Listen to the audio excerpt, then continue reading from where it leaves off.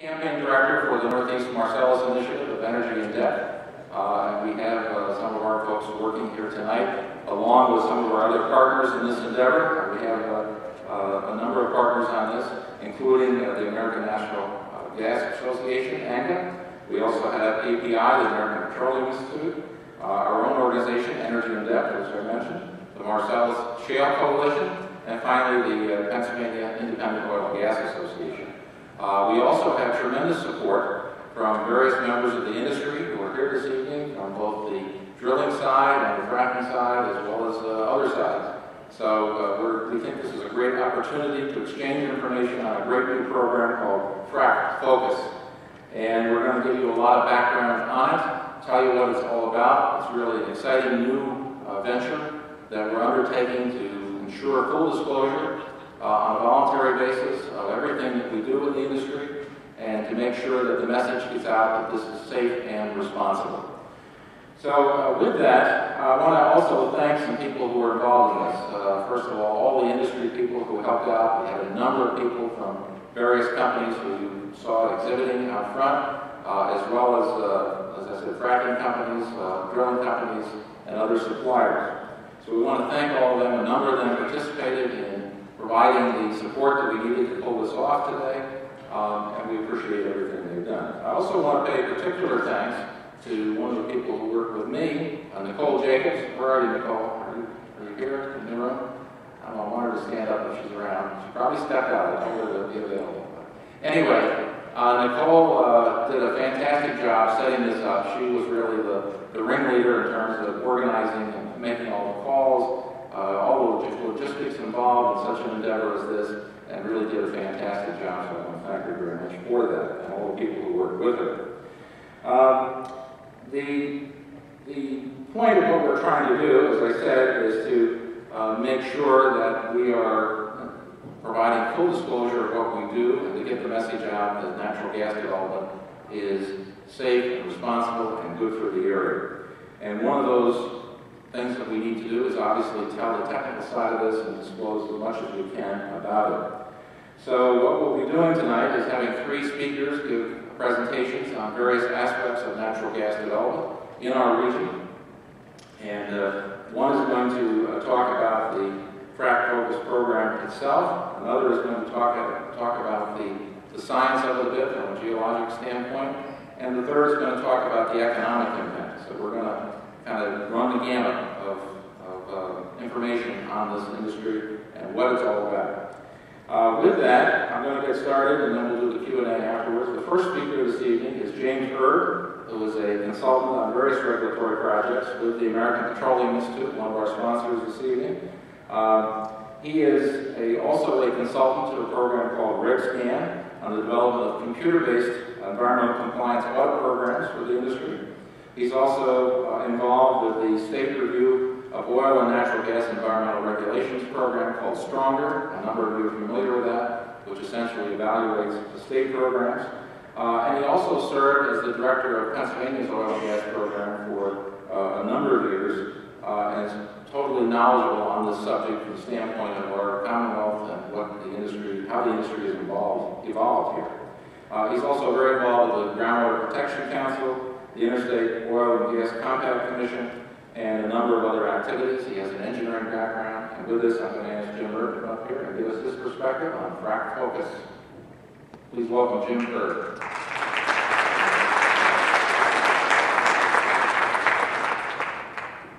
Thank you, Tom. Is this live? Yes, it sounds like it. Okay, I've been asked to give a demonstration on Frac Focus, and I'll start with a short PowerPoint presentation, and then go live on the web and show you some of the things that are in this web-based site.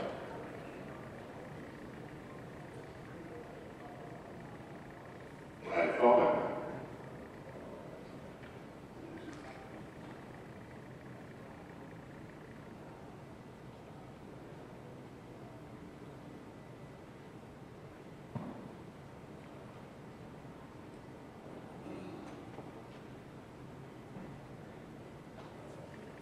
Okay, there are a number of states that have been developing regulations on disclosure of hydraulic fracturing chemicals to the public.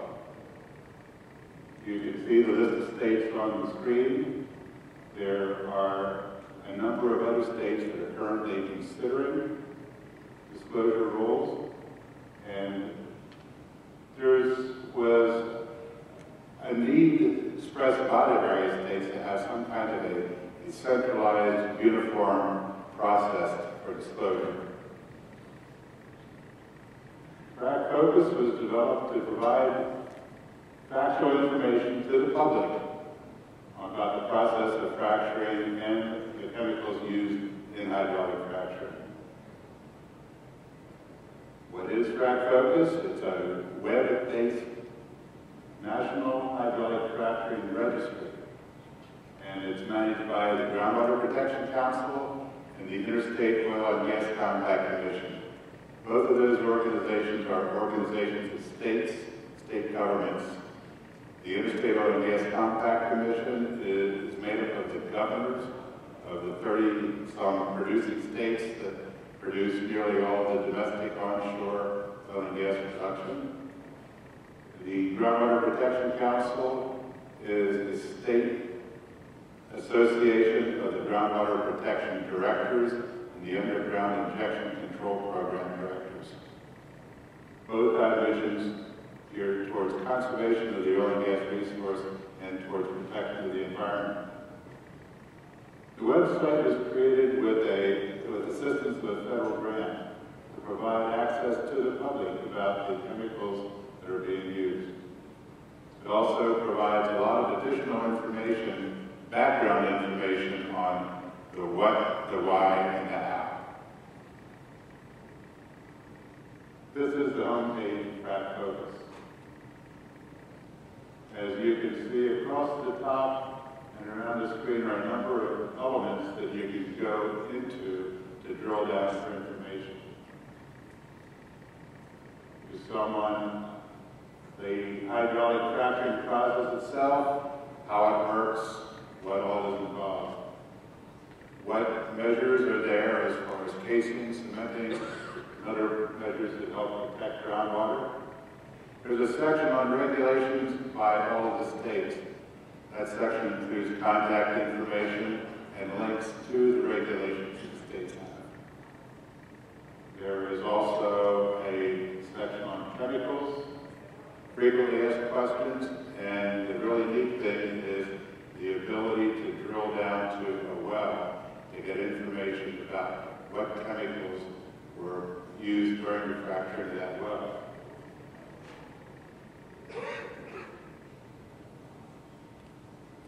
If you're looking for a well, this is the search page if you would have. In this PowerPoint, the screen shows a well in Colorado. You do a search in Colorado, you see, in this case, Anadarko wells that go county by county through Colorado.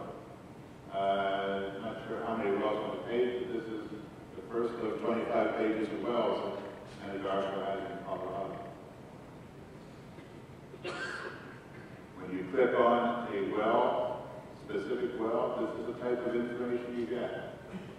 You have information on the water used, on all of the additives that were put into the water, how much sand, how much surfactant, biocide, propionate, everything is listed. And there are the ingredients listed, as well as the chemical abstract service number for each of these products. The amounts that we use, concentration of each constituent in the product, and the concentration within the frac filter. There's a lot of information. A number of states have adopted Frac Focus as their mandatory method of reporting completion reports to the state. These 5 states currently have them in final rules. The Frac Focus is the way that they must be reported. Several other states are under consideration, Oklahoma, West Virginia. I Perry in Pennsylvania, if he had any plans for adopting a rule here in Pennsylvania. He said right now he doesn't have any plans, but that may come in the future as they upgrade their computer system and are able to link the two together. So the jury's still out on that, time will tell.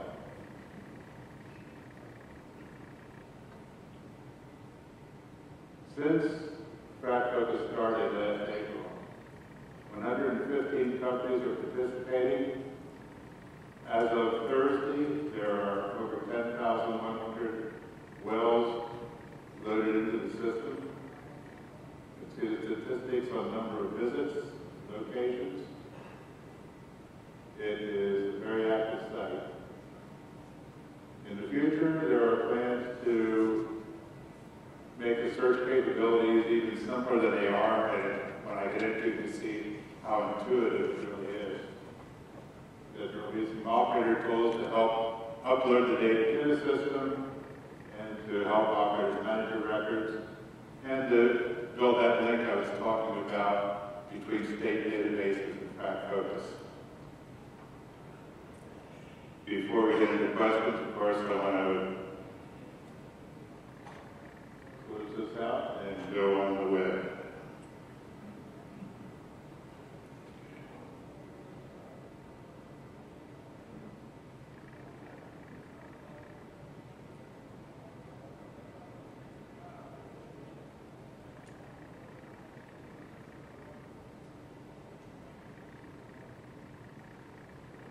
Okay, we're live in Frac Focus, and I'd like to just scroll through some of the elements that are in it to show you some of the things that are there.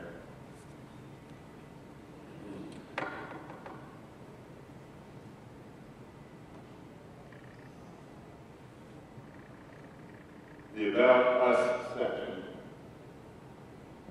gives a lot of the background information.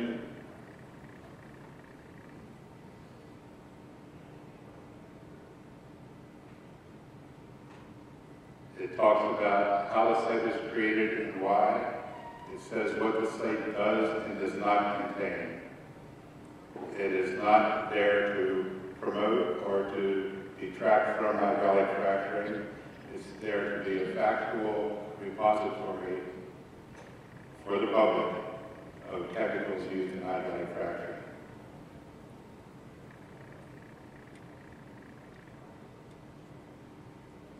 There is a list of publications that give a lot of information about hydraulic fracturing. This list includes sources from industry and from government.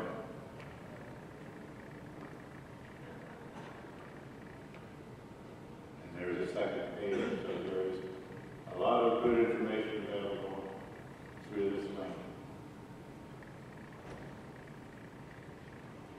The section on news and things that are happening around the country. As you can see, there's talk about the Colorado Conservation Commission, North Dakota, new fracking rules, New Mexico, disclosure rules, updated information.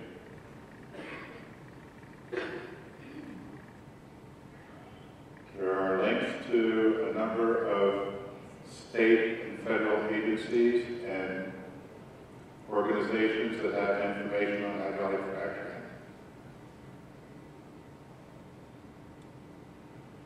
You see there are direct links to the chemical abstract service where you can take the CAS number from the report of chemicals and obtain more information on these chemicals.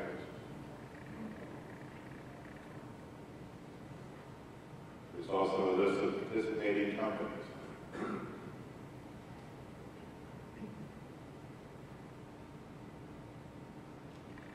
There are some educational sources on this website, hydraulic fracturing, how it works. And there are a lot of discussions on a couple paragraphs on history, on the process itself, on how sites is set up, and management of hydraulic fracturing fluids. There's a discussion on groundwater protection. The subcategories here are the water that's used, groundwater and aquifers, the testing and the quality of groundwater, well construction for groundwater protection, and getting into casing and cementing, and fluid flow on the subsurface of what happens downhole and why.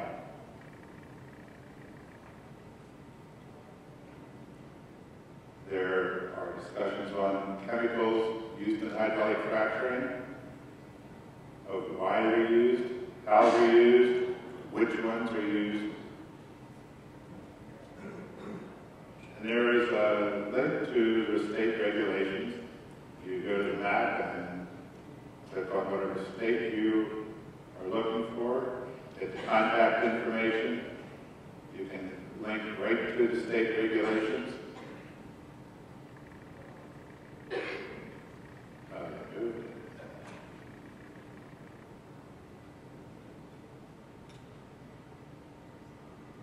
You can go right to the state webpage where you can connect those laws and regulations and guidelines.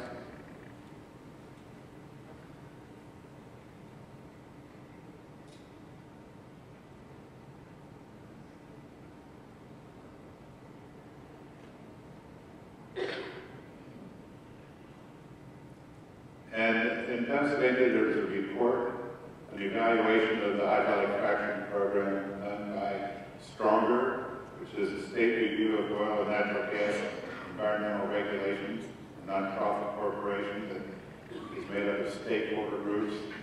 They develop guidelines for state programs and then send teams in the states to evaluate the programs against the guidelines. And this review was done about a year ago. There's a link to that report. There's a section on frequently asked questions where you not only have a number of questions that are answered, general questions, but there's also the capability of sending in a question and having someone answer it. You give your contact information and your question. This goes to the Groundwater Protection Council in Oklahoma City. They either respond directly or refer it to someone who can give the answer to you.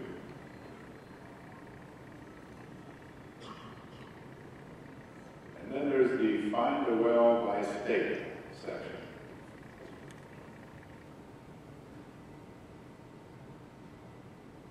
And we're going to do a standard search. And let's choose a well in Pennsylvania.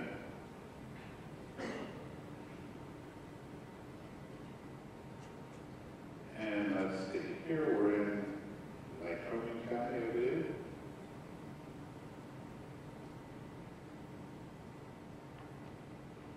And let's pick an operator. I know Anadarko has wells here.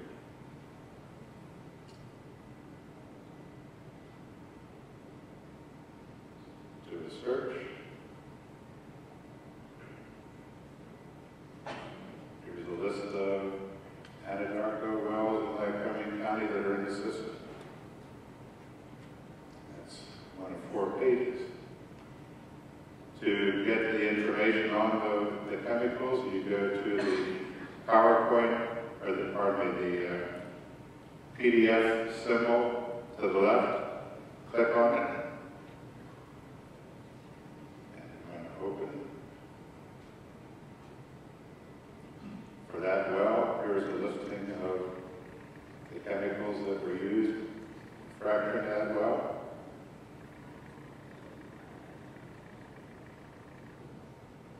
See the volume of water that is used, the amount of proppant. You can see the percentages of the total fluid. Between the water and the sand, there were 99+%. The remainder is made up of the various compounds, the brand name, purpose.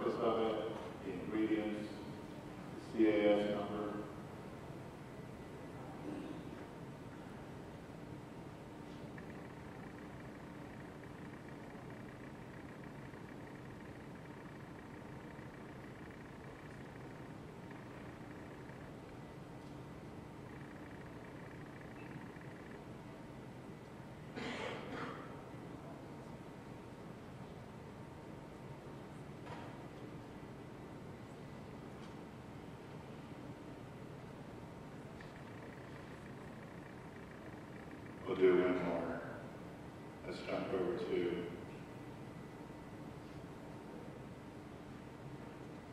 Tioga County. And I know that Shell has some oil there. Let's see what they have.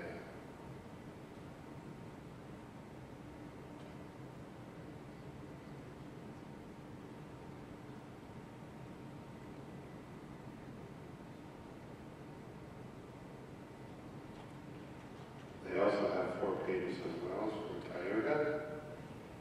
And again, if you click on the PDF symbol,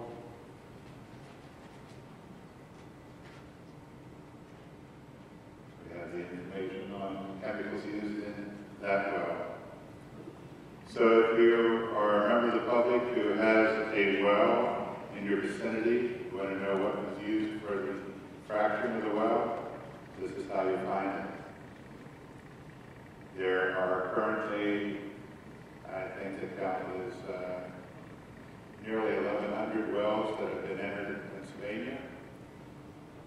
This is being used more and more, as I understand that some companies are going to go back with historical data from before last April. So as this gets populated and as the reporting becomes simpler, this is becoming the way to make the information available. And if the state were to require this as their method of reporting the completion reports to the state, then all operators would be required to enter the data on all of the wells, as they're doing in 5 states now.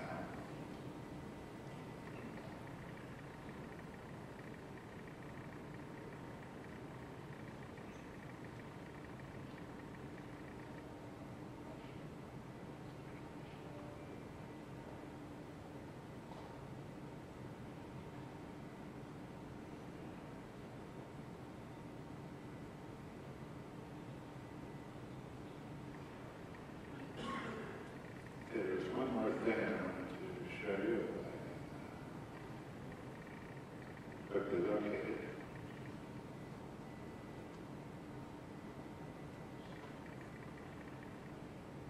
I guess it was back, I showed you before, on the links to the CAS numbers.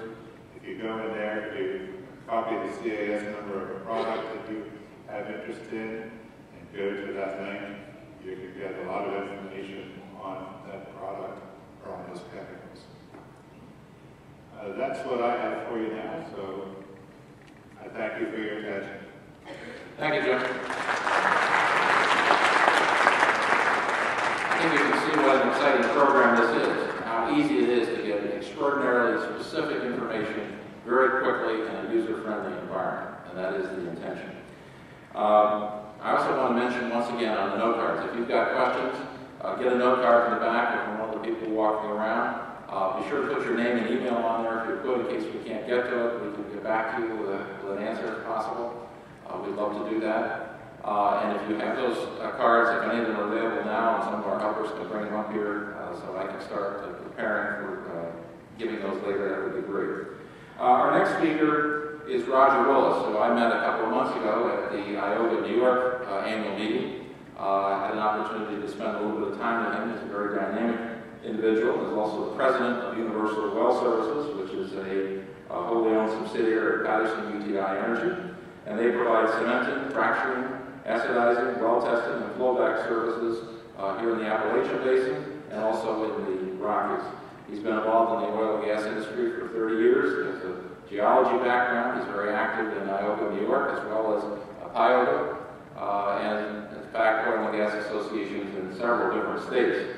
He has a patent and is a professional registered geologist. So at this point, I want to welcome Roger Willis to give us a little background on this from a geologic perspective. Roger.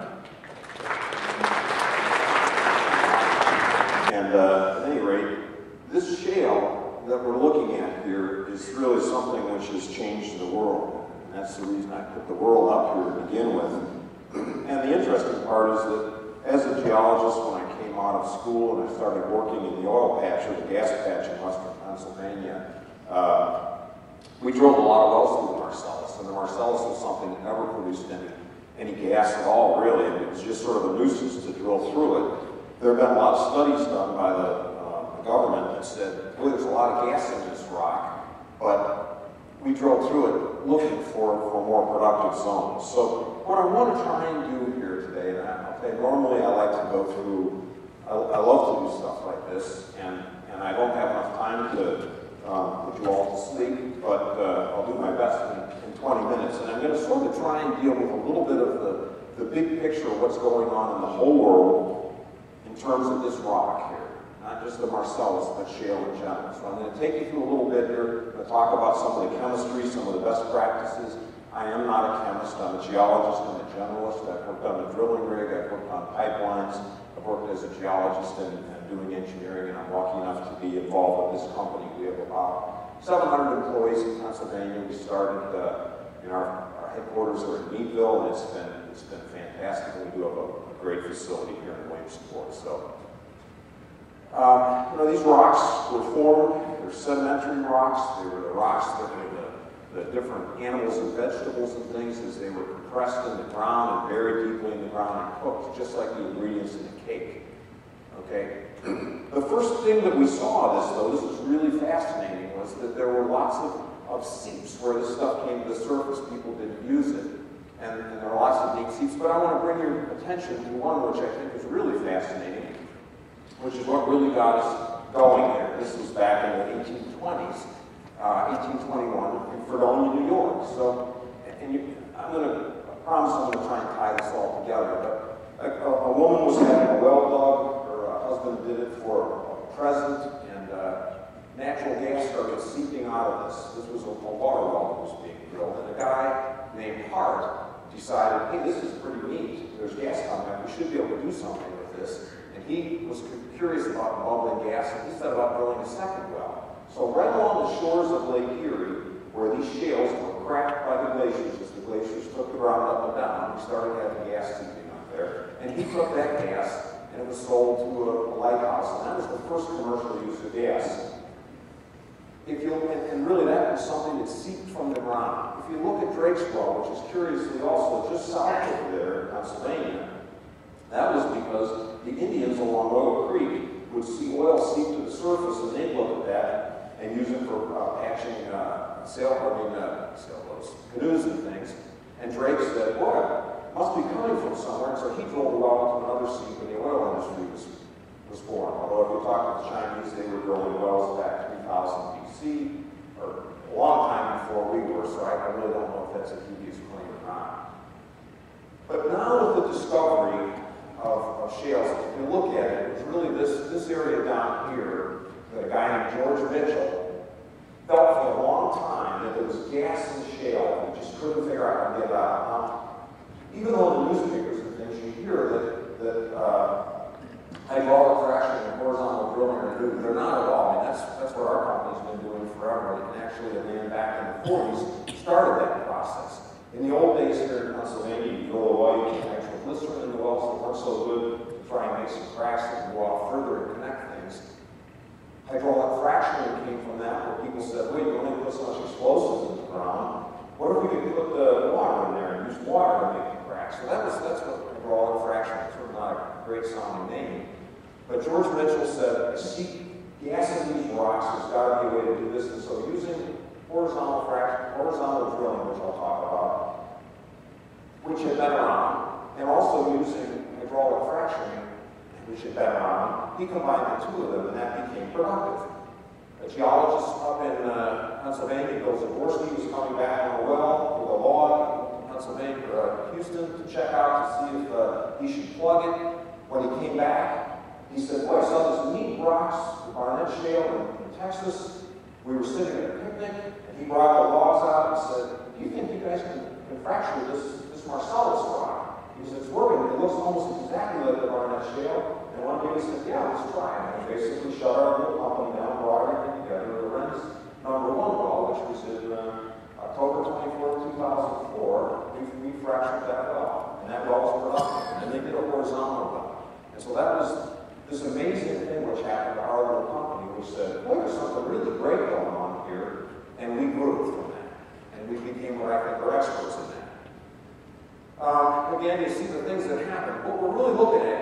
rock is different than the rocks that are productive. For all of you, I don't know if anybody in the audience wants to guess how many wells we have in the United States, but it's over 800,000. If you were to ask how many wells does somebody like Kuwait have, they produce about 270 wells. That's because their rocks are so much better than ours. We are now past the point where we have these great rocks which you could drill into, and oil and gas just came out of them naturally, and now we're tackling this stuff that's more difficult to get out of it. And the reason we're doing it is we don't want to send lives and money and things overseas. So this is what the shale looks like in an outcrop. I'll show you the piece afterwards if you want to come up and see me. But this is a piece, and what I want to try and show you when I'm going to describe hydraulic fracturing is when you see J1 and J2, if you go down in some of these stream valleys up in Pennsylvania, you'll see these shales have cracks, and they're oriented in certain directions. If you look at how this thing is, it's got these lines up there, these are the natural fractures that are in the ground.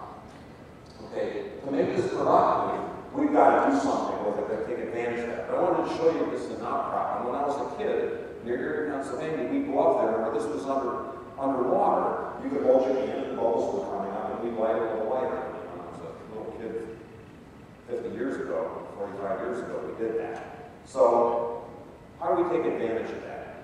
If I cut the state apart in like a cake, this is what the ground looks like underneath there. They're stacked up. And I don't mean to be boring if you know about this, but here you can see sort of a picture. The green is sort of the Utica Shale, which if you look at the cross-section, like cutting a cake, you see the blue line over here where the Utica Shale underlies the Marcellus. Okay? And here you can see the aerial extent. The yellow outline shows about the extent of the Marcellus where it would be productive. There is Marcellus up in other areas like up in here, but it's too thin, and it hasn't, the ingredients haven't cooked properly. Okay, I'm not going to talk all about the casing and cementing, but again, I've been doing this for a long time, and I think I need to explain that one of the things we do when we drill down and put the horizontal well in place to contact as much as, I'll keep talking about that, there are necessary sheets of cement that go along there, and there's an awful lot of regulations that govern that. But I'll cover that a little later. This sort of gives you an idea of what a cross-section of a horizontal well might look like. We've got the aquifers up here, layer cake rocks that come down, different layers of steel casing and cement sheet. And then these three Statue of Liberties that I put in here give you an idea about the height of the fracture that we created in the ground. And obviously, if we just pump stuff out there and nilly-willy, nobody would continue doing this. And the most exciting part of this for me has been to be involved in the geology and the morphology of creating fractures. And the papers that I've written for the American Association of Petroleum Geologists and the Society of Petroleum Engineers, that's sort of the thing that's really got me excited, because I work for a company that we fracture something under the ground that we can't see. So we've been spending pretty much the 30 years I've been in this business has been trying to define where's actually that stuff going and what are we doing about it. So I want to make sure that all of you out there know that this isn't something we just go there and go on with this type and pump it. Many of the wells in Pennsylvania, in fact, we were the first company involved that got a grant to do some imaging of what's going on underground, and I'll show you how we do that with microseismic.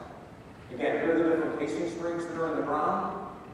There's also a huge body of evidence, and when we start to get into it, like I said, we put all of you to sleep, but it's fascinating to me, that describes the orientation, the morphology of these fractures that are created depending on depths and the stresses and things in the ground. And there are huge departments of rock mechanics, and there are world famous guys that look at this. So here might be the wall bore, and this might show you what the fractures look like as they come out of the ground. I don't have enough time to, again, I'm afraid I put you all to sleep, but let's pretend we're looking at a bird we're flying over and that well is the blue dot there. These are those cracks that I told you that exist in the ground, the J1s and the J2s that you see here. What we want to try and do is to remove gas from this area inside that ellipse, because these rocks are going to fracture in a preferential direction. Let me just show you as we start pumping water what it might do. The first thing it might do is move this way. The stresses in the rock are going to control which direction the fracture moves. Okay, that's going to happen. And we can map that and look at that, and that's well known to everybody that's working up here. Then it might intersect one of the J2s and travel along next to that. And then it will reestablish itself going this way. And our goal again is if you are a group of people here, you all have a little bit of gas leak, I should say that. But anyhow, Or we want to get out. What we want to try to do is connect and find a pathway to connect with all of you out there. And that's the goal, because that's the problem with this rock. It's so tight. We're going to take advantage of these natural cracks that are in the ground, and we're also going to take advantage of the fact that we can put some energy into it. So the fracture is going to migrate along like this, and hopefully crack those rocks. And you say to yourself, hey, why do you have to do this? Why can't we just go and gas anywhere? Why do we have to fracture the rocks? Well, if you look, let's take the Appalachian Basin here, and imagine that's all the wells in the basin. Only 7% of them would be economic. In other words, you would be willing to pay for it to heat your water or your house and everything else without hydraulic fracturing. Those are the wells, the really good ones where you drill in, a lot of gas comes out naturally. 93% of them are going to require some sort of hydraulic fracturing to encourage, to connect the ground with the gas on the surface. So I'm going to talk a little bit, as quickly as I can, about hydraulic fracturing. It's a common technique. In North America, approximately 60% of oil wells and 85% of gas wells are fractured. The fracture itself is created when you pump water in the ground greater than the stress within the ground so you can part the rocks. Okay. Conventional hydraulic fracturing is achieved by pumping something in there that, if you can imagine a creek running behind, we're hoping that we can build a pathway. You don't want to just make a crack. You've got to make a crack in a way that you can get out, or the gas can get out. So we've got to put something in there. That's why we use the prop. I'll talk about that. To give you just and I'm going to go into more detail, but just to give you an idea, we're going to take water, we're going to mix it in a thing called a blender. I'll show you that. We're going to add prop, which is just sand, or in the case of wells that are at very high stresses, we have to use something that isn't going to crush in the ground, and that might be a resin coated or epoxy around the sand, or even a manufactured thing like a ceramic, which can be stronger. We're going to mix the two of those together, put them in a pump truck, which will up the pressure up enough to get it so that it can actually crack the ground at depth. And again, the cracks we create depth. We have a very good idea. We've mapped a lot, so we know what's growing, where it's actually propagating in the ground. Okay.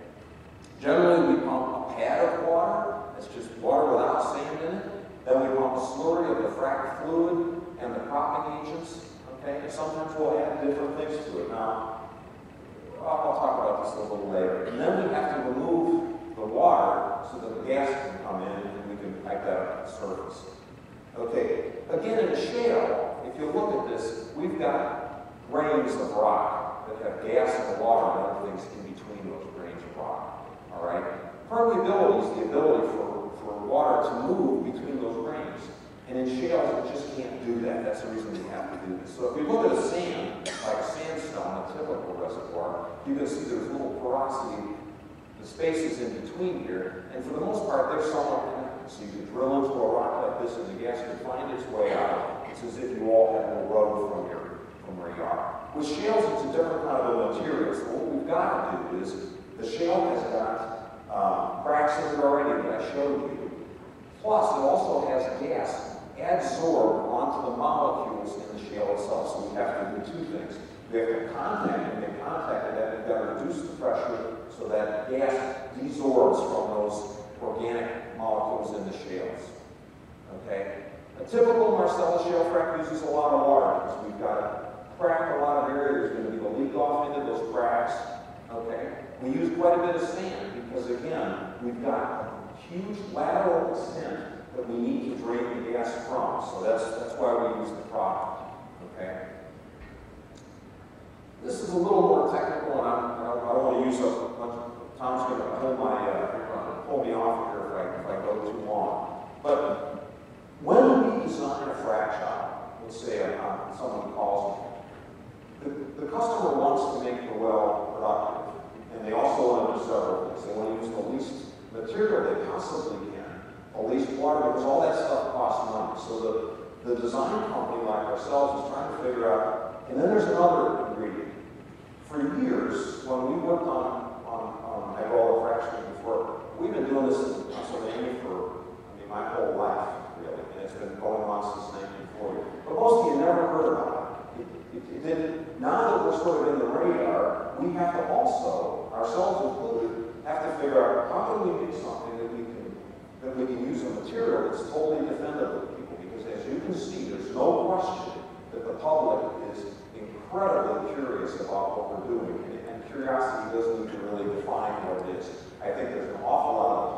very skeptical about it because for a long time in our industry, nobody cared. If I went to a dinner party and people said, "What do you do?" and I started describing hydraulic fracturing, that was the quickest way my wife would say. He drove them off. You know, I mean, it's something I really enjoy, but other people don't enjoy. You know, they didn't want to hear about it. Now, when if I'm at a dinner party, my wife says, "Don't bring up what you do." You have all these people around us saying, "Oh, you're doing this and that, whatever." So it's a different world right now. We're looking at it, and partially because there's a lot of focus on it, because we've got so many dollars that we're spending for energy in other places, and we're so concerned about the environment. Should we have coal, windmill, or nuclear power, or whatever? And the truth of it all is, although I ride my bicycle 5,000 miles a year, most people don't want to do that. Most people want to get in their car and they drive. They want to have hot water heaters. They want to have iPods and everything else. So we are a society that needs energy. Okay, so let's look at it. So what we're trying to do is to put as many cracks. I use this windshield. This is a dramatic picture, but that's what we want to do in the ground. We want to take the natural fractures that are there and enhance them and connect them, and then prop those natural fractures so we can bring the gas out. Now, the question that comes up to a lot of people is they say, "What does this frac look like in the ground?" And I hear a lot of people say, "Hey, you just pump water there, you don't know where it's going or anything." And I say, "No, that's where I want it." I mean, if you were a company and I was going to say to you, "We want to do some work on your well," I want to be able to tell you what that looked like. So back many years ago, some rock mechanics guys, actually from Sandia Labs and also MIT, started doing things to monitor what the fractures look like in the ground using microseismic, so that they could use something, they could instrument an offset wellbore. Let's say, for example, you're right here. Craig Thomas sitting right here. He's listening. Okay, you're an offset wellbore to me, and every time I start to crack the rock, I'm going to make some noise here. It's not just the noise like I'm making with you. I'm going to do just like we do in an earthquake, which is as the rock shifts a little bit, as we pump water in there, it releases some stresses. It's going to do two things. It's going to make a pressure wave, and it's going to make a shear wave that goes this way. So as I walk across the stage, Craig's going to be able to hear me go. And just like a CAT scan does on someone, you use that information, you integrate it together, and you listen, and you plot where that is, and you can actually look where the fracture is going. And I'm pretty sure, because I loaded this on someone else's computer, that we're not going to be able to show it. But I've got a lot of illustrations of microseismics. So afterwards, when we're done, if you want to come out to our booth out there, I'll be able to show you what a microseismic vision of something looks like. This isn't operating right now, and it's supposed to.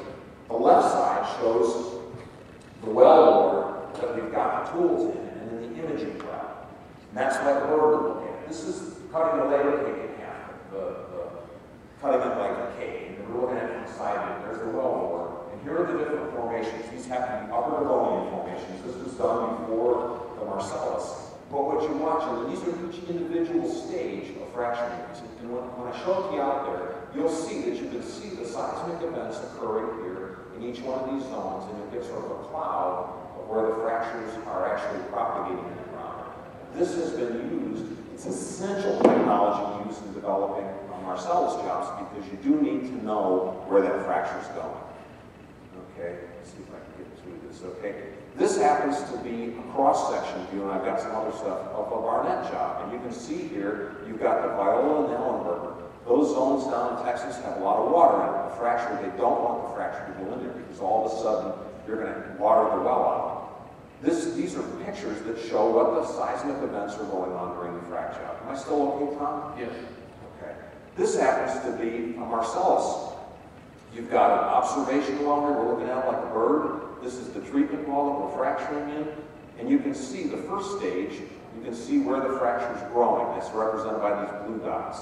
Okay, the second stage by the red, and the third stage by the green. So what we're doing there is we're actually accessing that rock under the ground. And that gives you an idea how someone would design the size and the type of these jobs. This represents something, just to give you an idea, which I think is really important, is this plots all the Marcellus, the tops of the fractures in the Marcellus that have been microseismically imaged. This is the depth of the well, that red line. And this is the depth to the water table. So in this way, you can see the difference between bottom of the water table, the aquifer, and the top of the fracture. So there's a lot of space in there, which is why the gas isn't migrating up through there. Okay, let me keep going through here. We've got a lot of interest. People tell me about water, and shale gas is very efficient in getting energy out of the ground using water. Okay. Now I'm going to take you into a frac job and show you what it looks like. Okay, this is what I've done my whole life. And it's, out front you saw a frac van. I got to update my slides. This is what we used to use, something like this, which we used to think was a big van. This is what it looks like inside. We take a wireless node out. We monitor the performance of the pump trucks and all the materials we pump, the gallons of it. The customer can sit over here, work with this computer to image all that and communicate with our operator that runs the equipment. That's sort of the nerve center. These are the pumps right here, okay? And really what you've got is just, again, lots of horsepower in terms of pumps and water, and we're pumping the sand and water in the ground. This is what one of the pump trucks looks like. It's got a large engine, transmission, and a pump on it. This is the blender that I mentioned. It puts the sand, it goes in the back. I'll show you some of that in operation. This, if you saw it out there, this would be a sand hauling truck. It actually just has a belt under it. We fill it up with the sand that we use. Here we have several of them on the location. This is a manifold that ties things together out there so we can get the water from the blender into the pump trucks and back to the well itself. It involves a lot of piping. This piping is 15,000 PSI, pounds per square inch rated. We don't pump it that high, but that's what the working pressure that it can use. When you talk about chemicals and additives at our facilities, we have to do everything by the DEPs or DEC or whatever state we're working in. We've got the containments and all the stuff that we need to. When we take it out on the location, we take the concentrated chemicals out and they're placarded and manifested.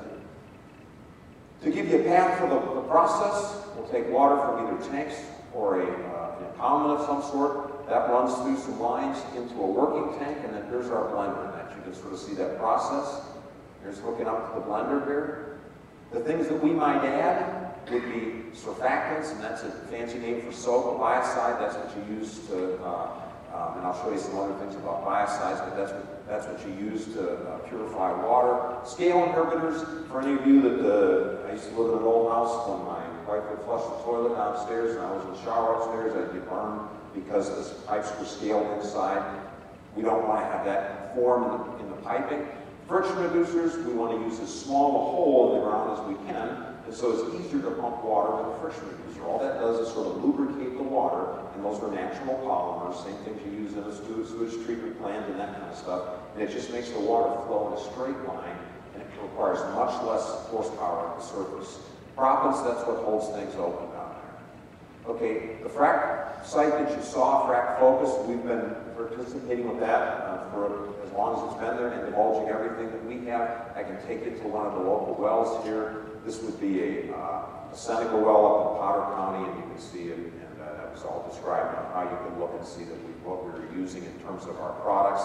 We have them all described by the percentages and things, so there's no, you can see what's in there. I think it's important to look at it if you take a bird's eye view of the job. Here might be our trucks out there. These are the only trucks here which might have the neat chemistry in them. So I think it's important when you look and think about if you were a firefighter, I used to be a volunteer firefighter, when you come out there, this would be the only place that the chemicals would exist in a neat form, a concentrated form. After that, they're diluted at very low levels, like maybe 1 gallon of a product per 1,000 gallons of fresh water or water. Okay, we mix those things in the blender, and the combination of all that goes along this green line you can see at the bottom. That's where the sand goes in. Some of the chemical tanks that we have, they're DOT-approved tanks. The proppants are just sand. We get that from Michigan or Texas. Surfactants, that's a fancy name for soap. These are soaps. I'm not trying to imply at all that we use Johnson's baby shampoo in fracturing, but I just want you to know that that's a fancy name. This is something that we do use, and I think for those of you that have seen Gasland or something else, I know that there's a lot of scary stuff about chemicals, but magnesium, isodeclobenzene sulfonate, sodium xylene sulfonate, we use this stuff. I use this stuff every day.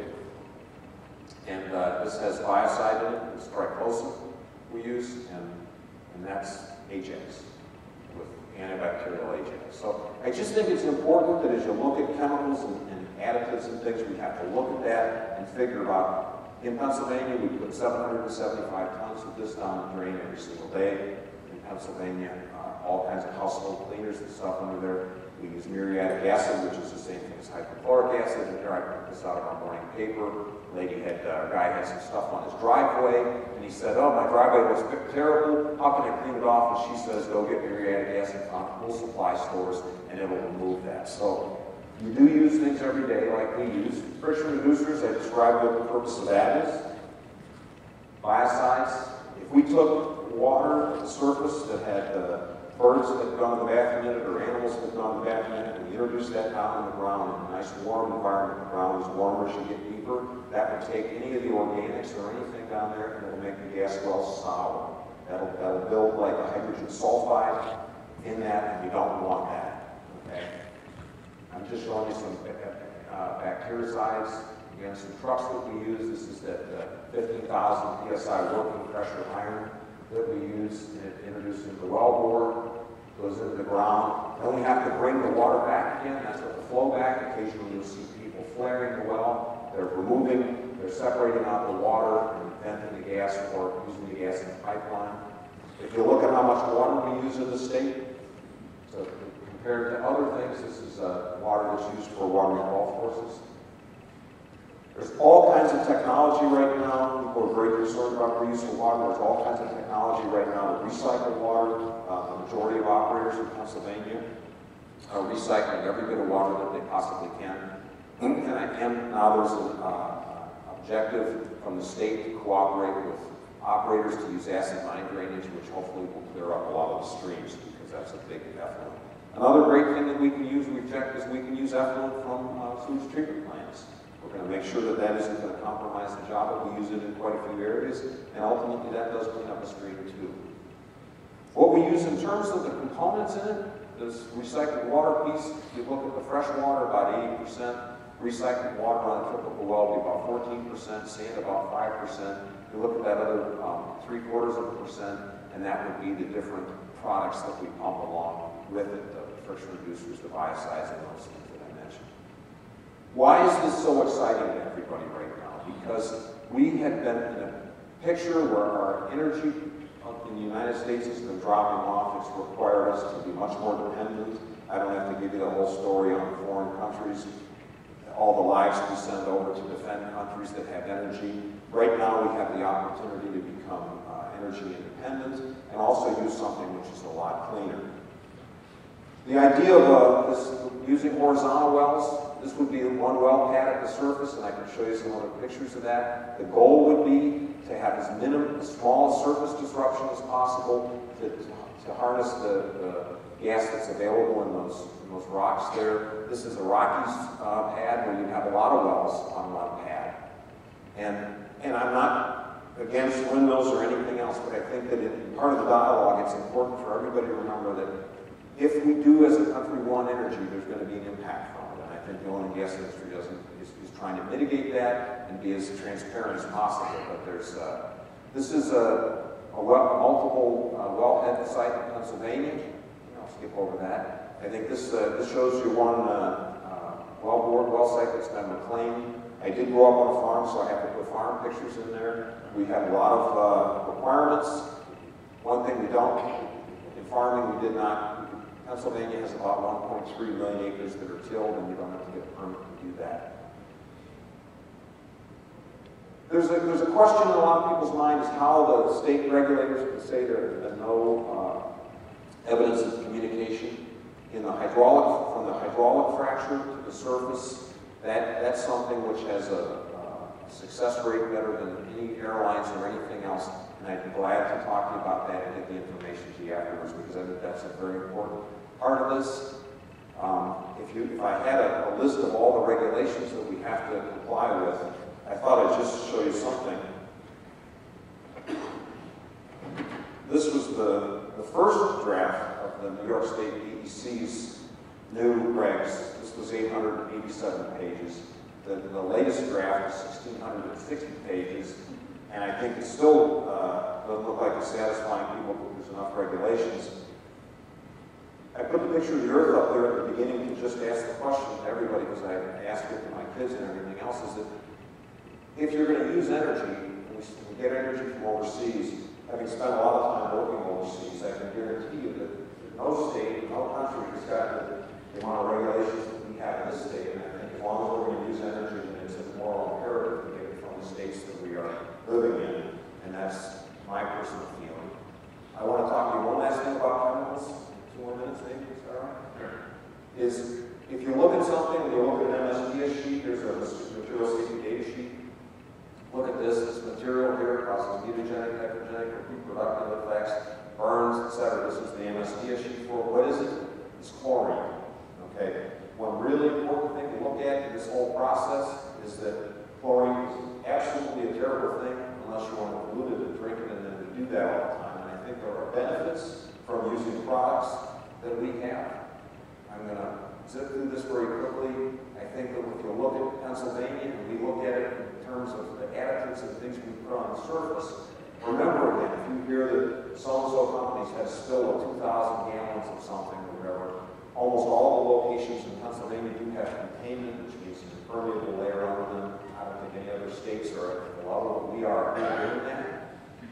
I think if you look at things that do go on the surface, like road salt, we use 1 million tons of road salt in Pennsylvania per year, and that just goes right onto the ground. We also, Pennsylvania, PennDOT told me they use 9 million gallons of salt brine on top of the salt they put on top of the roads. Those are things we have to think about because they're going right into the aquifers. I snapped this picture in Sagertown of windshield washer fluid. If you look at that stuff, we're all using this stuff so we can see out of our cars and windows. That's 40% methanol, and I don't think anybody gathers that up. So we're surrounded by this. If you look at household cleaners that are under your sink, I defy you, nobody drinks this stuff, but you all use it. We're not going to drink, and that goes into our water supplies and things. So chemicals are something that we all have to look at. Agricultural land, millions and millions of pounds of things go on that too. So what I want to finish up in is that, just to let you know, is that the process of hydraulic fracturing has been something that there's a group of people, scientists, that have been working their whole lives on trying to define and understand where it goes and to minimize the products. The whole industry, the company that I run, we are absolutely clearly, no question, aware of the fact that people are very sensitive about the materials we pump. And one of the things that we've started on probably 8 years ago as this began, was to say to companies, we need to have the Martha Stewart version of this. We need to have the cleanest possible chemistry. And honestly, the customers that we work for, not only do they want that, they want us to figure out a way to use nothing. It would be nice if we could just use nothing and get gas out of the ground. But right now, everyone's looking, trying to figure it out, just like when I clean my bicycle chain. In the old days, I used gas in it. Now I use a citrus-based product. We're trying to find something to greener that still works. So, I think we have a lot of adequate protections out there. We restore the sites well. And I think when we look on this in a world standpoint and say, yes, I'm getting natural gas or oil or some sort of energy from other places in the country, I think if you look at where we are right now, you fold your car going home tonight, you're going to be buying product likely from another country that does not respect the environment like the level that we do. So I appreciate your time, and I'll be around afterwards if there's anything more specific. I really I wish I could keep going. We'll let him go a little long because it was such good information. I'm sure you'll agree with that. That's the kind of information I think we need to share, and it's what Frac Focus is all about. Again, if you have questions, please write them down with your name and email on the white cards. We'll be collecting them, and Nicole, if you can bring a few up to me before the next speaker, or while the next speaker is talking, that would be great. Our next speaker is John Felmy, who is Chief Economist with API. Is going to talk about the economic background of this. And his most important qualification is that he's a graduate of Jersey Shore High School here in Lycoming County. So he's happy to come back here. And I know there's a rivalry between Jersey Shore and Williamsport, so maybe I shouldn't have mentioned that. But I know he's a proud resident of this area and grew up along the Pine Creek Valley and so on. So he has a substantial background in economics and is going to talk to us about that side of the picture. John Felmy.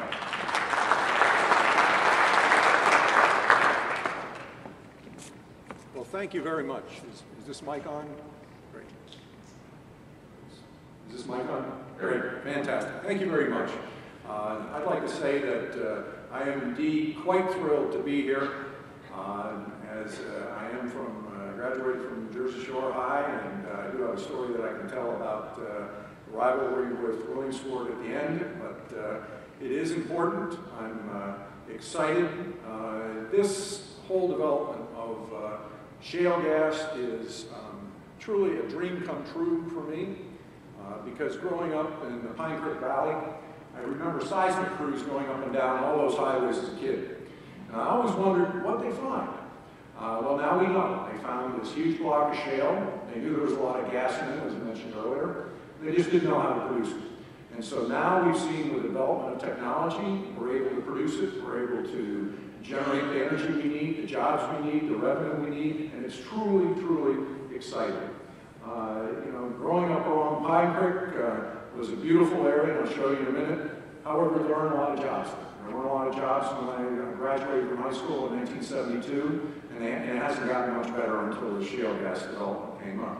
So in that vein, let me start with a picture of about 40 years ago. Does anybody know who these folks are? Who the person talking in the microphone is? Or was? Well, that's Governor Milton Schaap. This is June of 1972, right after the Agnes hurricane flood. The slightly younger redhead holding the microphone was me. And what the governor came to the Piper Aircraft Factory to take a look at Lock Haven and review everything and so on. And so I was doing some work for Charles Cable, which existed back then. I put on the only suit I owned, which my aunt and uncle had bought me for graduation from high school. Walked up to the governor and I said, "Governor, can you ask me some questions?"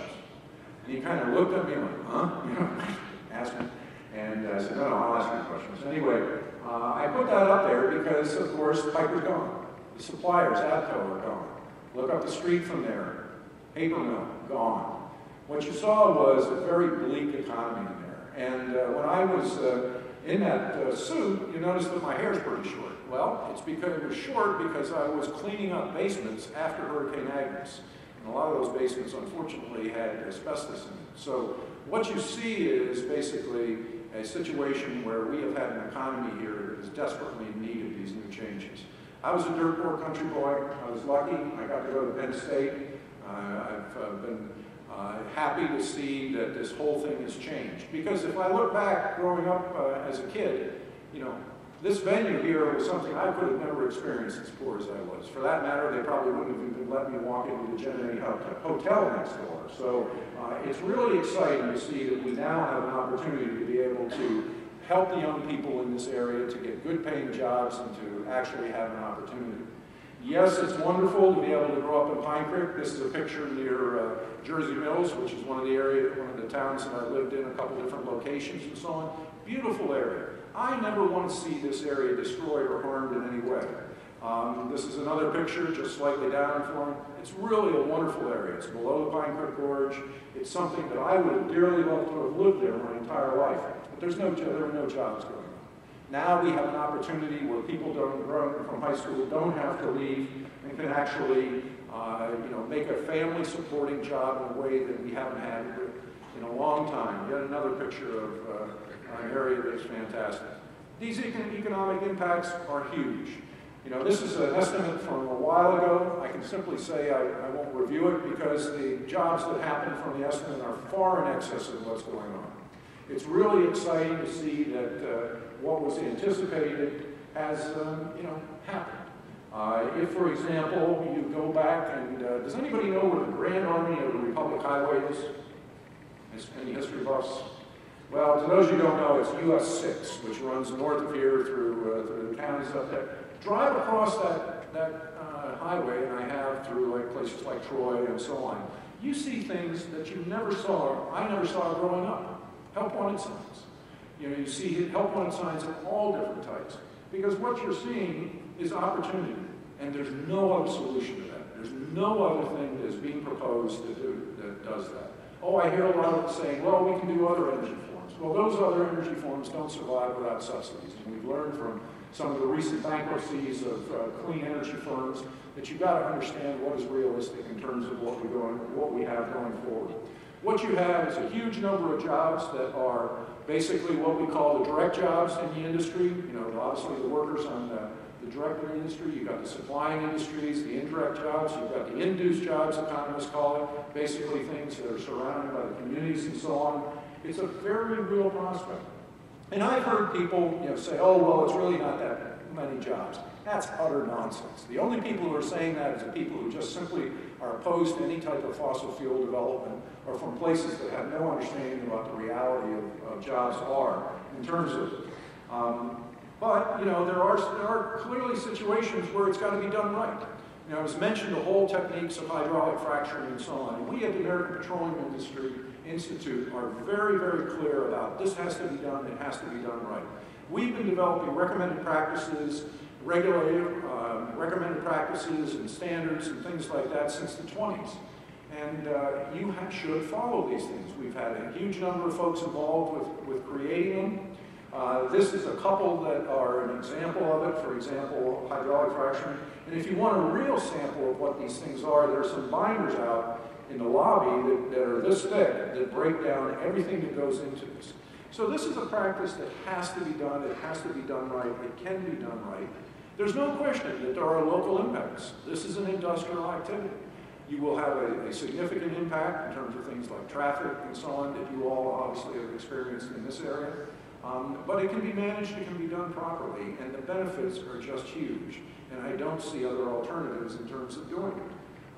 It is something that that the United States needs, as was mentioned in terms of our energy supplies. This is an important chart because what I hear is some people saying, oh, we don't need this gas, we just need renewables.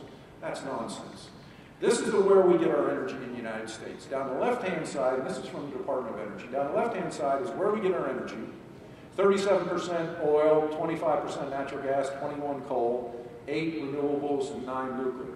And then how we use that energy. So for example, 28.5 is in transportation, 20 from industrial, 11 from residential, primarily heating and so on, and 40 from electric power. And natural gas plays an important role. It supplies about 3% of the transportation fuel, about 32% goes to industry, primarily petrochemicals, which is really exciting for Pennsylvania because you may have a firm actually develop an ethane cracker and have more good jobs than you ever dreamed of in the past, and hopefully we'll see that come about. We've got 35% in residential and commercial, and we already see the benefits. If you happen to be a homeowner right now and you're heating with natural gas, you're probably paying about 40% of what a homeowner would be using heating with heating oil this year, according to the Department of Energy. So we've already seen the benefits. For example, 30% goes to electric utilities. That's yet another benefit, because what it means is electric power generation is a lot cheaper than it otherwise would be. What does that mean? Well, it means for the homeowners, it means for industry, it means every type of benefit that is already in place that is just truly wonderful. And we can expand the use of natural gas. Pennsylvania is going to be a net exporter of natural gas, which is something I never dreamed of as being possible. We can expand natural gas use in vehicles. We can expand natural gas use in power plants. There's a whole host of opportunities. But more importantly, when I hear talking about renewables, and believe me, they're very important for the future, but renewables do not exist without natural gas as a backup. Because solar doesn't obviously shine all the time, and the wind doesn't blow all the time. And so if you want a secure power grid, you need that natural gas as a backup. So these arguments that somehow we don't need it just simply don't make any sense in terms of the reality of energy. But you know, that's the challenge we face in terms of Washington. If you look at the forecasts, and they just updated this, but basically what this forecast shows is we're going to need a lot of all types of energy. And I think it was really important that the president last night said, well, we need all of the above, because that's the first time I've heard it said from the president. On the other hand, he did say something that wasn't especially good, and that's, well, we're going to take subsidies away from the oil and gas industry. We don't get subsidies. That's just political rhetoric in Washington. And in fact, if you change the tax laws, we are treated by tax laws like everyone else. If you change the tax laws, you are going to severely affect the amount of operations of smaller gas firms going forward. And so let's not repeat Jimmy Carter's mistakes. where he raised taxes on the industry, reduced production, increased imports, and then poured the money down the drain on things that didn't work. That's all too possible in terms of the political reality of today. And so, what are the challenges we face going forward with natural gas? Well, first and foremost, our own success. Because you all have been very successful at producing, we've got low gas prices. And I just mentioned the benefits that go into all of that. What are the other challenges? Excessive taxes. You know, here in Pennsylvania, there's been a big debate over a severance tax. No, Pennsylvania didn't have a severance tax, but anybody who lives here knows how high the taxes are in Pennsylvania for anything you do. And so before you go forward with some type of excessive tax which may destroy a wonderful opportunity, let's think about this carefully. There's no question the industry wants to, we have to recognize we have an impact and we've got to be responsible for that. But let's be very careful about it, because what I see is a lot of the people who are calling for hugely increasing taxes just want to kill the industry because they don't like fossil fuels of any type. That's the reality of the politics of it and so on. So let's look forward, let's develop what we have, and let's recognize that this is an opportunity that only comes around once in a while. Oil and gas is going to be around for a very long time. This is the McClintock #1 well, the oldest operating well in the world. It's 150 years old as of August. Produces a couple times a year. They sell the oil for the equivalent of about $11,000 a barrel, but it still works. And oil and gas is going to be around for another 150 years. And so anybody who thinks we're not is just wishful thinking in that regard, because we have very reality that we have to meet in terms of our needs. But we need balanced energy policy. We need to go forward with things that make sense. I agree, we need balance, we need fossil fuels, we need renewables, we need energy efficiency, we need it all, and we've got to do it carefully and so on. But let's not repeat the mistakes of the past with excessive taxation, price controls, international things that don't work, and so on. And so let me close with a couple other stories. Yes, I am from a competing high school. One of the last times I was before a crowd in this town was 1972. I was a heavyweight wrestler on Jersey Shore High School team, and of course the heavyweight wrestles last. And so I went into my match, and we were down 1 point. The Jersey Shore Bulldogs were down 1 point, and I had to win. Well, now up to that point, I had a perfect record as a wrestler, all losses. So that was a challenge for somebody. So I gave it my best. I worked, I did everything I could, and I tied. So we still lost. So I did my best, but we still lost to the Willing Sport Millionaires and so on. I'd also like to say that I want to issue congratulations to a native son of Willing Sport. For those of you who haven't seen the latest news, Adam Saminsky, who is a native of Willing Sport, was just nominated by the president to be the administrator of the Energy Information Administration. So I issue congratulations to all folks at Willing Sport, where one of their native sons is taking a very high-profile role in administration. I've known Adam for a very long time, so I'd like to say he's a good Central Pennsylvania boy.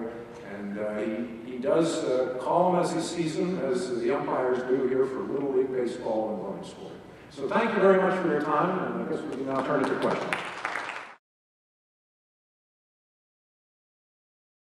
How soon is it updated on the website? The operator has about 60 days to submit the report, and the clerical staff will read the office, input the data. Now on the Frac Code's website, the operator puts that data. So any information would depend on how quickly the operator gets it on. Also, are sites posted upon completion or prior with estimated formulas? In other words, the formulas that are posted, are they possibly changed after the fracking takes place, or is that's prior? All the reporting would happen after the fracking takes place. And when there is a problem with an individual site, is any information on that released on Frac Codes? Is there any follow-up? All the information on Frac Codes is released to the public. Okay. Available. But is there if, for example, there's some issue that comes up with that, is there a mechanism to show that on the website? That information it's posted, what's posted is there. Okay. Another question asks what the inception date for frac focus is, and I think the real question is, what are you doing about wells that are older than 2011? The historic information. Frac focus is a voluntary program, except for those states that I showed that require we pretty much frac focus. The inception date was April of last year. Some companies are volunteering to put order for those wells. Those who don't, if you want information on those wells, it would be available in the state offices. Okay. So it'll be a mixed bag. Some companies will be putting historic information. Correct. Will frac focus also report on the amount of flowback recovery from wells after the fracturing job? No, that's not its purpose. Somebody else asked, instead of listing chemical functions, why not list chemical compounds? I'm not sure exactly what that's about. The compounds are listed, and they're listed by percentage in the product, and the CAS number is listed, which gives you there are a number of names for the same product that different companies have different names. But the CAS number is the important part of that. If they all have the same CAS number, it's the same compound. And then if you go to the CAS website, you can see exactly what's in that compound. Very good. Here's a question for you, Roger. Is any diesel fuel being used as fracturing fluid in Pennsylvania? See if it'll turn on my microphone. Is it on? It is. No, not that I know of.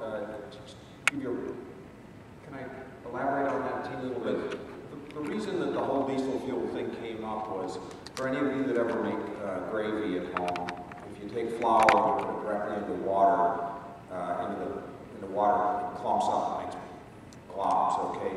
The concept of what that was, as a friction reducer or as a gelling agent, we use guar gum. Guar gum is just like flour. You put it in there, the idea is to make the water thicker.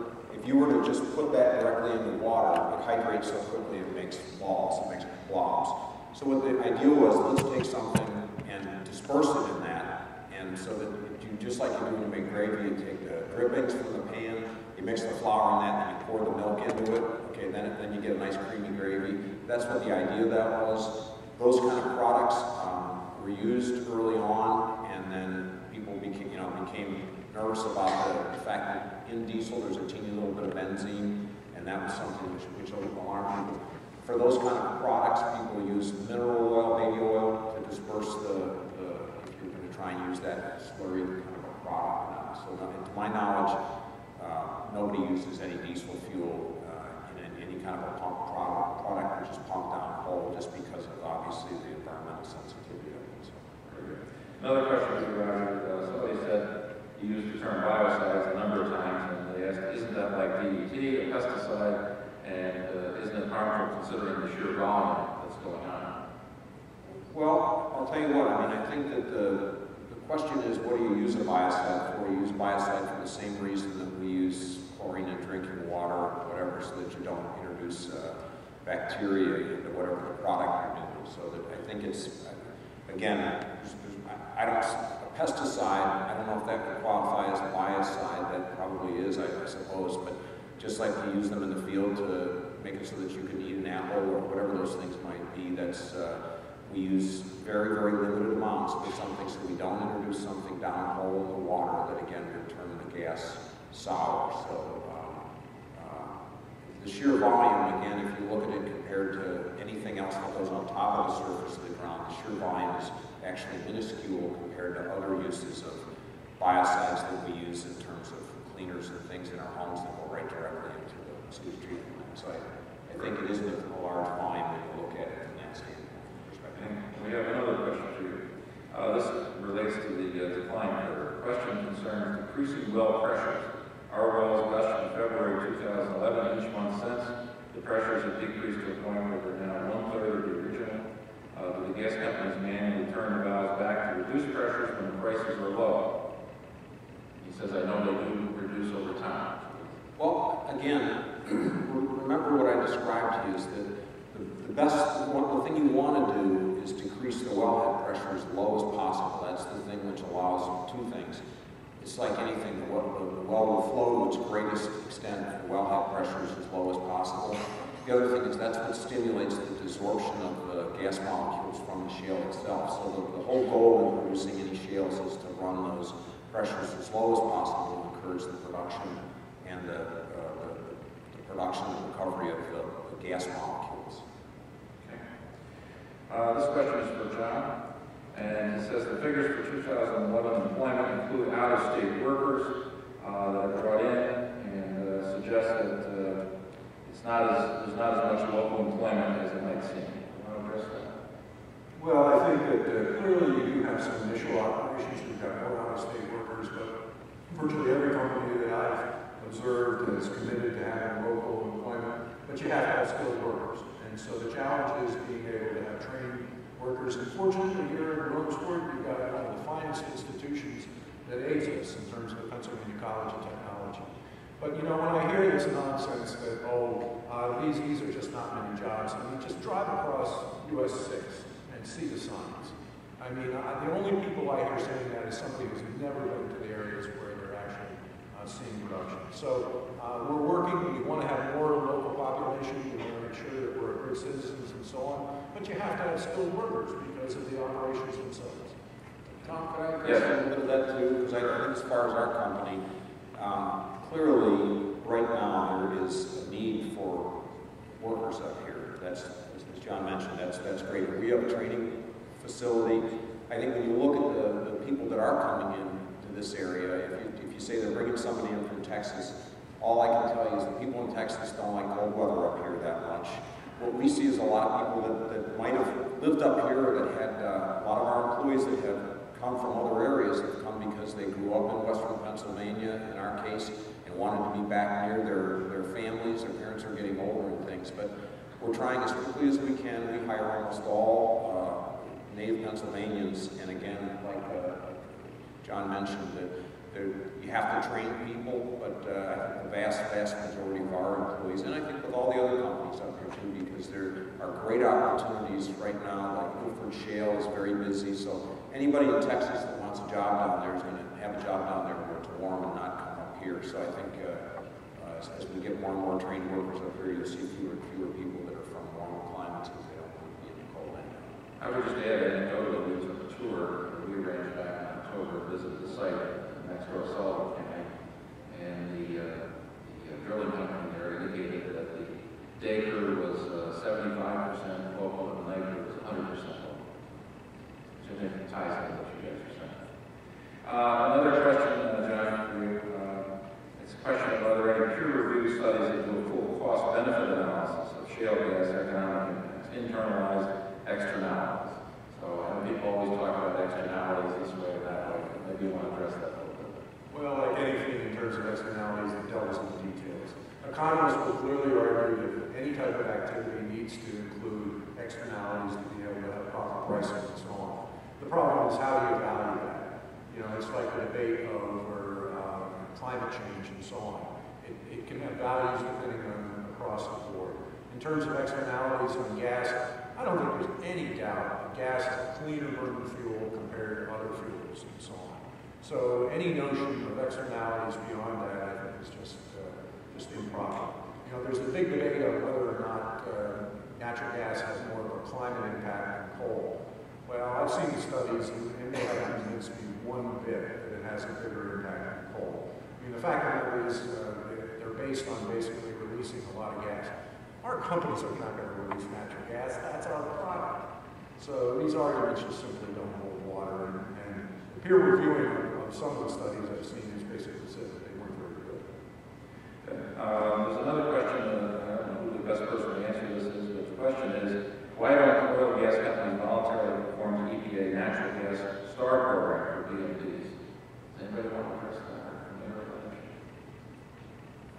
I didn't hear it. Why don't oil and gas companies voluntarily conform to the EPA's natural gas STAR program for best management practices? I'm not familiar. I'll tell you what the industry has gets together to work on BMPs, the one issue that I think you have is that every single area is different. I mean, you can't do the same thing, I don't care whether it's farming or logging or anything else. We have a very different style of job that we do in how we perform it and other things. So it's a very local kind of thing. So I think that's one of the reasons why I think that the states are so good at regulating this, because if you talk to Lynn Helms up in North Dakota, they've got a completely different way that they deal with shale production up there, et cetera, than we do in Pennsylvania. Right. That helps it. Okay. Another question is about propane gel. You want to address that, Roger? Is that something that your company's taking a look at at all? You know, we haven't. If you look at the question is, you can take propane and put a viscosifier in it and make it carry the sand. And the idea would be that you pump something, a hydrocarbon down to carry the sand out, and then you can bring the propane back out again and reuse it. And the question is that economic to do something like that? In terms of getting a large enough fraction, to get enough propane out there. And I think the studies are being done on that. We don't do that right now, simply for a concern about trying to pump. When we pump water, we pump something that, again, it's very safe to pump, and the question of pumping liquid gel propanes is concerning. But I think that that's something that people are looking at, and the economics will decide, and the producer ultimately will say, does that fit into their mix of the way they want to do it, and that the market will take that one. But we don't do that. Okay. We also have a couple of questions about why can't we enclose and capture the energy wasted in flaring. I think you touched on that a little bit in your presentation. The only time that there's two reasons that you flare a well. If you're in an area that has absolutely no gas pipeline, you're right. Believe me, at these flow rates, nobody wants to vent that gas. That's just money. People just look at it like a farmer testing a cow and just pouring it on the ground. The situation is that if you don't have a market for it, there's two instances used generally for flaring, is to do a short-term test so you can decide what is the size of the pipeline you need to develop, put into an area, and you can only do that by really flow testing the well. And sometimes when they're drilling out the plugs that are in the well as the treatment's going, you've got a lot of material coming back, and that has to be separated out. That has to have high rates to carry it out of the well bore and things, and that's another case where you flare a well. But if someone has a particular question, you can get with me outside. Yeah, and I want to thank you for mentioning that. I think John will give you a chance to comment to it. But we will have an opportunity when we finish, if you have detailed questions. We have other people here who are willing to answer them as well, in addition to the three panels that are up here this evening. So we have a number of people who can help answer questions. John, in terms of gas flaring, the biggest area where gas flaring is in the Bakken area, where the primary product is oil. And you don't have a pipeline, since it was mentioned, to be able to extract it. So it's a safety matter. You have to flare it until you have sufficient production to be able to have a pipeline infrastructure to be able to get it. We have seen some new developments up there where you're starting to see enough of the development that you may see that infrastructure come in place. But it's valuable product. We certainly don't want to let it go if you sell it. Okay, I'm going to take three more questions and then we'll call it an evening here. Another one for you, John. Why is gas being produced going overseas? You want to address how much is going overseas, first of all, and the potential for that and how it impacts the economics and so on? Well, right now there's only a small amount of gas that is going outside of the U.S. and hence to Mexico. We did have some exports of gas from Coconut in Alaska, but I believe that's been, the reservoirs have been depleted, so they're not. Why would you export natural gas? The same reason you export everything else. You know, the president's called for doubling exports to be able to generate jobs in this country. And so exporting natural gas, like exporting cars or food or anything else, keeps jobs in place, improves our trade balance, and has a lot of positive things, because right now, if you have infrastructure that doesn't allow you to be able to get gas to market, say from the Gulf Coast, exporting it makes sense. It's a high-value product, and unfortunately for some people, for some reason, people want to treat energy exports as different than every other manufacturing export, which they consider good. So I just am puzzled by those arguments. The last two questions I'm going to combine because they relate to the same subject. We have time for it. There's a concern that injection of wastewater into underground wells may be because of earthquakes in Ohio. What's the difference in injecting these wells and hydraulic fracturing the well? And I know there's been a lot of debate about that and a lot of confusion about this Ohio situation. So John, Roger, you can help us with it. Again, as I mentioned to you, just doing microseismic, because you put water on the ground, shift things a little bit. The case of the injection wells, there's several places, if you look it up and somebody's interested in getting more information on it, I have some of that. You know, there was a case in Fayetteville where if you're injecting water and there are some pre-existing faults in the ground down there, those faults can be, I can't say lubricated really, but partially opened up by putting fluids down there. And in those cases, like what they've done in Arkansas, is to say, we've delineated there are fractures in the ground. We're not going to allow people to inject fluids in there because it might cause some sort of a tremor that can be felt. And they're very weak.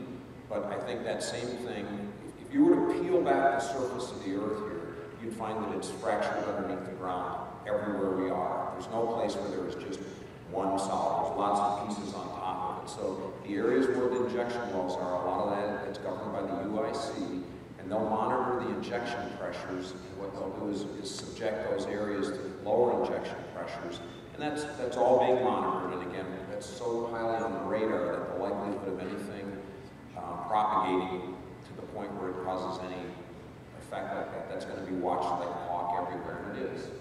So I don't know if that answers the question. I think it does. Very good. I want to thank all three of you for being excellent speakers this evening and illuminating